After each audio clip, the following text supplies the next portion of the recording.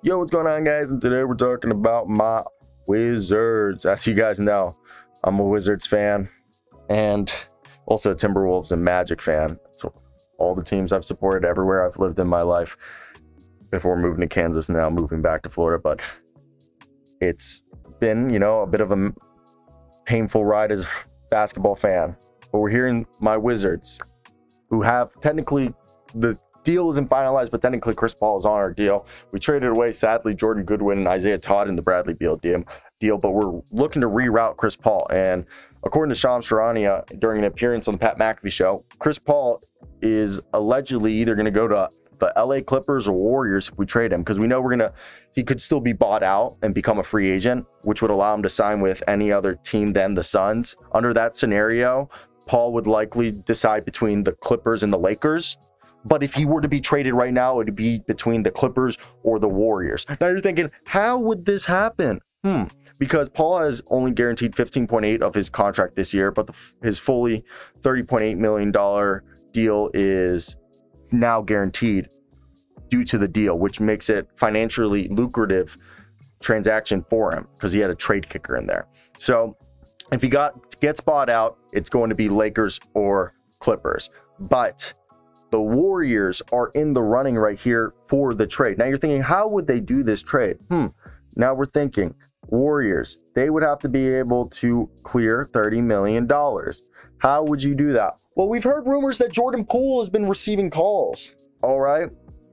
Jordan Poole right now makes this upcoming season, he will be making $27.9 million. Now, this could be an overpay, and it might not need to only include Chris Paul.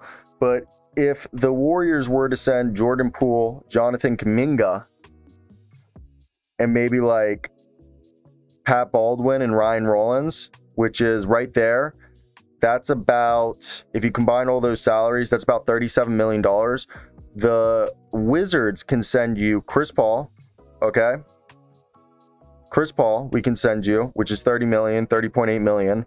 Then we can also send you a combination of like Corey Kispert and Denny Avdia, or DeLon Wright, or Monte Morris, or Daniel Gafford in combination with there. If we sent you Paul and Gafford, you wouldn't be able to get anything else. But if you wanted to send Kuminga, Ryan Rollins, Pat Baldwin, and Jordan Poole, we could send you not only Chris Paul, but we could send you a combination of Corey Kispert, Anthony Gill, Xavier Cooks, and Denny Avdia, and you guys would be able to get not only Chris Paul, Denny Avdia, Corey Kispert, Anthony Gill, and Xavier Cooks, which is 4 players for Ryan Rollins, Jordan Poole, Jonathan Kuminga, and Pat Baldwin. I don't know if that's like you get a lot more vet guys, or you could also, if you wanted more point, like I think if you're trading for Chris Paul, I don't think you'd want Monte Morris or DeLon Wright. You'd more want Corey Kispert or Denny Avdia. Denny Avdia is like a combo forward who's a good secondary playmaker, and a good, versatile defender who still has room to grow as a scorer and a three-point shooter. Corey Kispert's a dead-eye three-point shooter who's a better defender than people give him credit for. So there's 2 guys that they probably want. Daniel Gafford's a good center. They could also get a sign-and trade of Kyle Kuzma in there, or even a sign-and trade, or just have him accept the option of Kristaps Porzingis. They could figure something out there. We know that they're interested in Kristaps. Xavier Cooks was the MVP of the National Basketball League of Australia. He can be traded. Anthony Gill's a good, backup power forward that could fit in there. There's players on the Wizards roster that they could include there. The Warriors also have their pick in this year's draft. I believe it is the 8th. I'm blanking on the Warriors pick right now. And the Warriors pick in this year's draft is the 19th, and they can still trade that. So there's options out here. So I want to hear your guys' thoughts. Throw me some trades. I was just spitballing. So let me hear your thoughts. What trades you would do.